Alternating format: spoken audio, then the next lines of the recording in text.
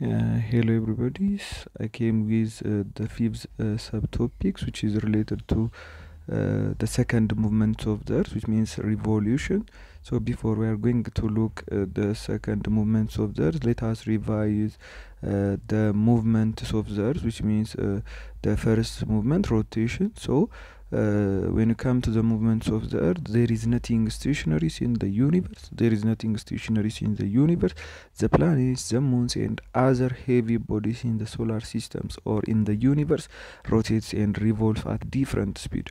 So the whole things which is found in the universe are rotates and revolves, but their speed is different. So the Earth has two movements. The Earth has two movements. These movements are called rotation and revolution. These movements are called rotation and revolution. So when you come to rotation is the movements of the earth on its axis.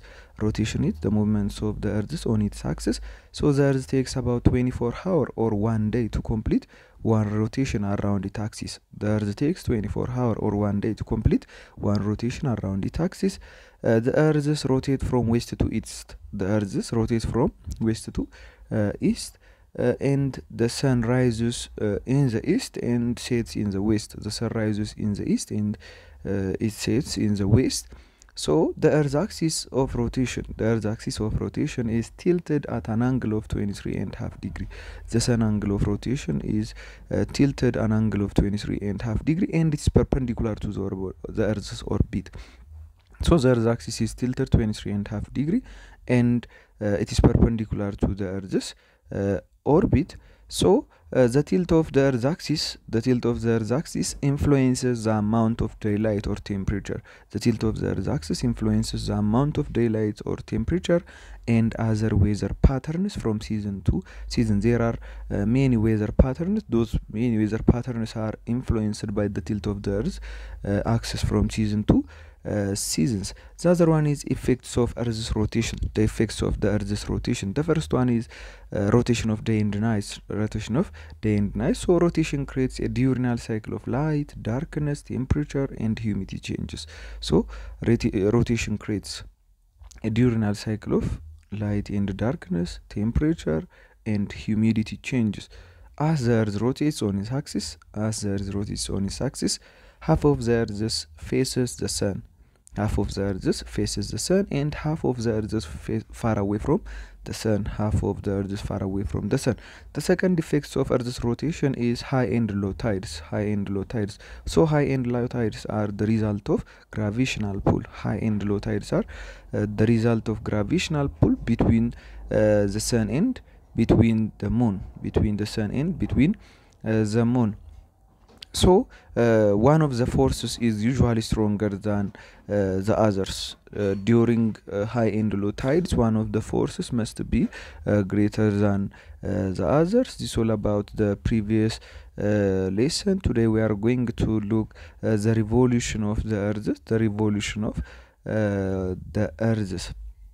So the revolution, when you come to the revolution of the earth, revolution is the movement of the earth. Revolution is the movements of the earth around the sun. Revolution is the movements of the sun revolution is the movements of the earth around the sun in a fixed path. Revolution is the movements of the earth in a fixed path or orbit. The earth takes 365 days. The earth takes 365 and 1/4 days to complete one revolution or 1 year. And the speed of the earth's revolution is around 68,000 miles per hour. The earth's speed of revolution is 68,000 miles per hour. As we know, 1 mile is equals to 1.6 kilometer. So let us look the effects of revolution of the earth. The effects of revolution of the earth. The first one is variation in the length of day and night. So the revolution of the earth gives an impression. That the sun. The revolution of the earth gives an impression that the sun is moving north and south of the equator. The revolution of the earth gives an impression that the sun is moving north and south of the equator. So there are two times which look like the sun is moving north and south. The first one is equinox, the second one is solstice. So equinox is a time. Equinox is a time when the sun faces at the equator. When the sun faces or directly at the equator, we call it equinox.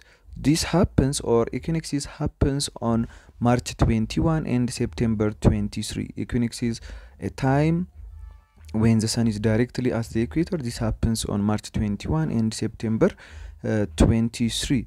So there is also a time which is known as solstice. Solstice is a time when the sun is faces directly at the Tropic of Cancer or at the Tropic of Capricorn. So there must be two types of solstice. The first one is summer solstice. Summer solstice is a time when the sun is directly at the Tropic of Cancer.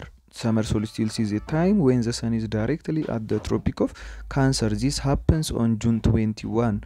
Summer solstice happens on June 21. So during summer solstice, there must be longer day in the northern hemisphere. During summer solstice, there must be longer day in the northern hemisphere and longer night in the southern hemisphere. Longer night in the southern hemisphere, which means the sun will be at the northern hemisphere, so northern hemisphere will receive high amount of sunlight, and southern hemisphere is far from the sun, so these areas, or the southern hemisphere, receives a longer day, longer night. The second one is winter hemisphere. Winter solstice. Winter solstice is a time when the sun is directly at the Tropic of Cancer. Winter solstice is a time when the sun is directly at the Tropic of Cancer. This happens on December 21. Winter solstice happens on December 21. During this time, the length of day is longer in the northern hemisphere, so there must be longer daylight in the northern hemisphere, and also longer night in the southern hemisphere. Longer night in the southern hemisphere. So during these 2 days, the day and nights are equal throughout the year. During these 2 days, the length of day and nights are equal through the earth. The second effects of revolution is seasonal changes. The second effects of revolution is seasonal changes. So the revolution of the earth cases, the four seasons. The revolution of the earth cases the four seasons, namely summer or climate, autumn or meher, winter or baga, and spring or belg or ጸደይ. So those are the effects of Earth's revolution. So this is enough for today. On the next topic, we are going to look external components of the Earth. Thank you for your attention. Have a nice time.